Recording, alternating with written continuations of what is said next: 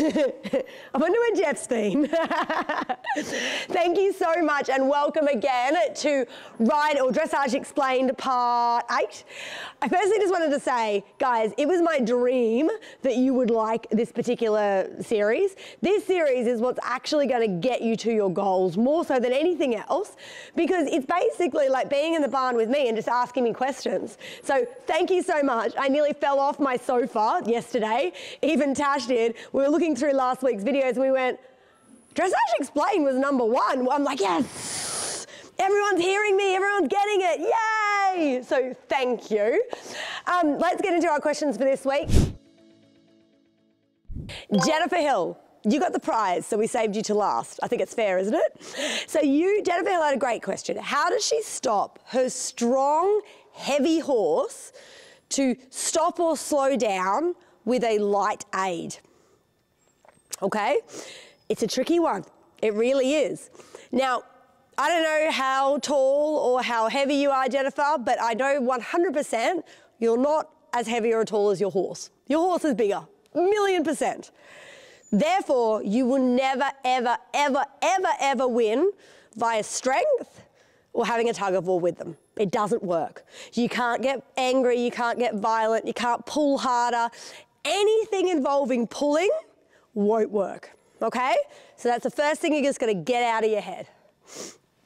The next thing is to remember, if your horse is forward and heavy, it's not a bad thing, okay? Forward is great because you got energy, you just have to contain it. And heavy, in my book, is way better than light because at least he's taking contact. Yeah? So if you can move the shoulder up and get his hind leg under, everything should solve itself. So in the early stages, when you're riding a horse like this, it can feel debilitatingly like you're not getting anywhere. And I know that feeling when I've ridden these sorts of horses in the past without my knowledge that I have now. So please, truck on. It's probably a really good horse, and sometimes really good horses are a bit more difficult. Okay, so that's the first part. Second part is how do we solve it, okay? So if he's really heavy and really forward, just abort mission for halting. Don't even think about it yet. Don't think about going from canter to halt or walk to halt or trot to halt. Don't think about that, okay? Think about if it was a slow horse, you wouldn't go, I can't get him to go anywhere, now I want to do a working pirouette. You wouldn't do that because it'd be an unrealistic thing to ask. It's the same with a forward horse. You've got to work backward a little bit, okay?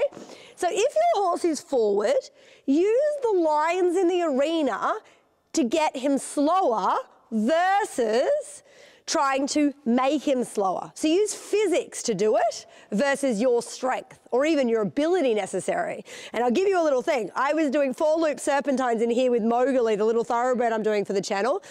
Toby will attest to this. He was watching. We had a bet. I'm pretty sure I won it. I'm pretty sure. We'll see at the end of the week and then we'll see. So we're doing 4-loop serpentines, and when I go to the right with him, he doesn't like to do it, so he starts to bugger off on me. And rather than trying to pull him up, I just turn a very small 10, 8-meter circle and leg yield his quarters out at the same time, so he can't tank off, but equally I'm still sending him the message of connect, because as you do a leg yield on a circle, the hind legs cross, okay? So if you're going on a straight line, hind legs are like this. If you ride a circle, the hind legs are like this, but there's some bend in the rib cage. So already that brings the hind leg closer to the front leg, just because the rib cage is bent. Yeah? I'm gonna do something ridiculous and get down on the ground. Come down here, Toby. Sandy. Okay, so straight line, okay? Oh, put my arm out there so I put my hand in it. Then I bend my rib cage to make the circle.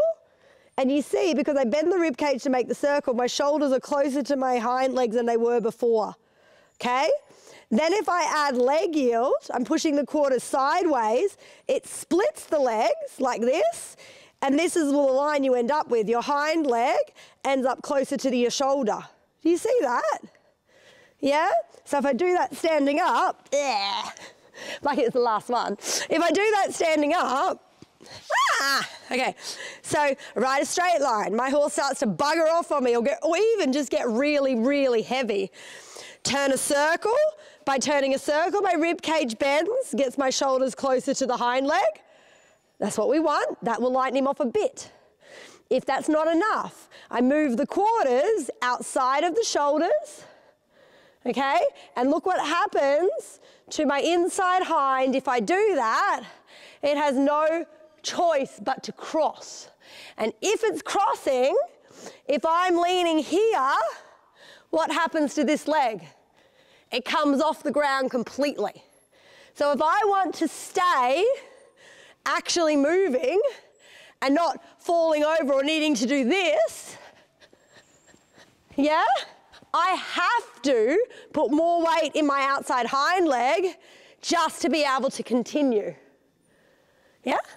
How cool is that? So it's understanding the physics of it. So the heavier he gets, the more you push his quarters out and keep him on a circle, okay? The other thing you've got to remember is when you're moving their body like this so that they can't lean on you, don't give them something to lean on. So if they pull your reins and you feel yourself, as they pull the reins, you feel yourself saying, no, I want to stay here, let them go. Do that exercise and let them go. Let both reins go. Not like completely, not literally, guys. Riding along, horse starts pulling me, let go, let go, let go, let go, let go, let go. Make it almost electric. So he can't balance on the bit. He can't balance on his forehand because you don't give him a surface that he can hold on to. Right, come over here. Again. Okay, now, just lean back against me and just lean now. Pull as hard as you can, you won't pull me down, right? So Toby's pulling as hard as he can and I'm saying, no, don't pull me. What happens if I let go? Do you see that? He wasn't expecting that. We haven't rehearsed this and he even made the noise. Do it again, pull back against me. If I let go, and now I won't let go, so just pull against me and then just try to keep pulling against me. The more I give and take, he just can't. Yeah? Does that make sense, guys? So you just don't give them something to hang on to. It sounds really overly simplistic, but it is that easy. But our nature is when they hold, to hold back, drive it through. Sorry, I can't do that. I don't know how you guys could. Just let go, often and little. Let go, let go, let go, let go, let go. Never give them a reason to be able to hold. I hope you enjoyed that, guys. Our videoing, we were trying to be quite cool today. We had a bit of time. Come on in, because Toby was pretty epic. I have to go higher when Toby's here. Thanks, Toby! Bye, guys. Thank you so much. I hope you enjoyed that. Mwah!